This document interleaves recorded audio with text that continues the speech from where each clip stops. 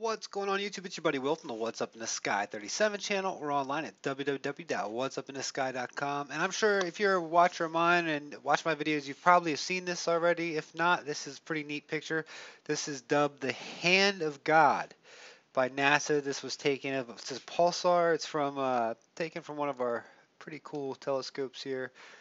Let me pull it on over to NuStar. I'm going to link this up for you guys.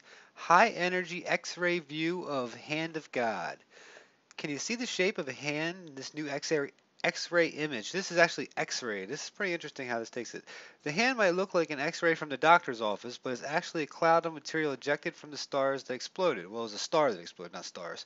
NASA's Nuclear Spectroscopic Telescope Array, or NuStar, has imaged this structure in high-energy X-rays for the first time, shown in blue. Lower energy X-ray light previously detected by NASA's Chandra X-ray Observatory is shown in green and red. So this is basically it's a mixture of a couple different pictures that they have to make it. So nicknamed the Hand of God, this object is called Pulsar Wind Nebula. It's powered by leftover dense core of the star that blew up in a supernova explosion. The stellar corpse, called, I'm not even going to read these, for short, is a pulsar. It rapidly spins around 7 times per second, firing out a particle wind into the material around it. Material that was ejected in the star's explosion. These particles are interacting with the magnetic fields around the material, causing it to glow with X-rays. The result is a cloud that in previous images looked like an open hand.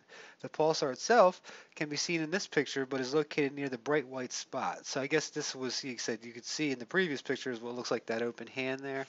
But pretty neat. Like I said, if you haven't seen that yet, the Hand of God, pretty cool. I'm going to link that up there. And I thought this was interesting too. Not much coming out from the Jade Rabbit here. Here we go. I thought I had it up already. Here we go. But they are putting out stamps and all sorts of good coins and stuff like that. But I'll tell you why we're not getting much. Apparently, I thought that we were getting kind of China hadn't put out much since its landing. They haven't put out any of really high resolution pictures. The stuff that we have gotten has been press released, so we're not sure if they've added stuff to the pictures or not.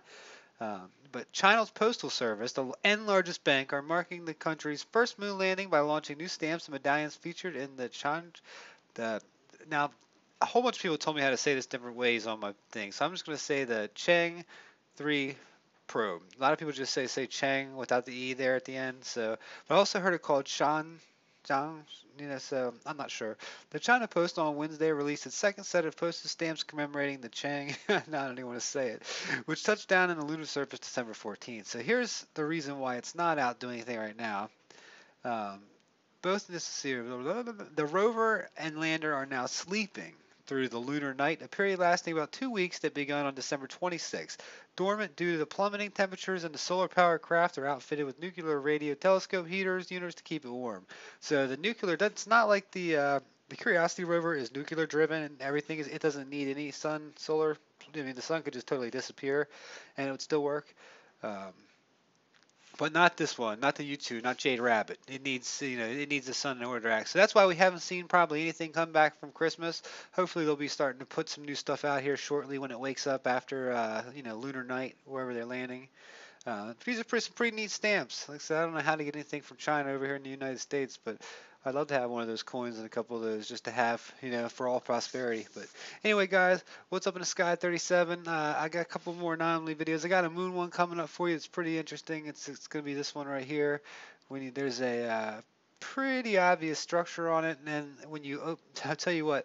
When you lighten up some of the dark areas of that photograph right there, it gets crazy. So stick around as always. I got much more Mars stuff coming out. I've probably got about 15 emails from you guys that are just deserved videos right now. So keep sending me your stuff. I promise I will get to it. So so I work full-time job, so I do all this in my spare time at night, and sometimes on the weekends. I got a life, got a girlfriend, so we'll try to do as much as I possibly can. But like I said, just send it on over, and the stack of stuff is getting there. And believe me, if I don't get to it right away, I'll send you an email when I get to your picture. Believe me, because it's gonna, like I said, there's so much here to share with people, and I want to share it all. So much love, guys. Will at willfarrar.net. If you gotta send me something, you find me on Facebook, Will Farrar.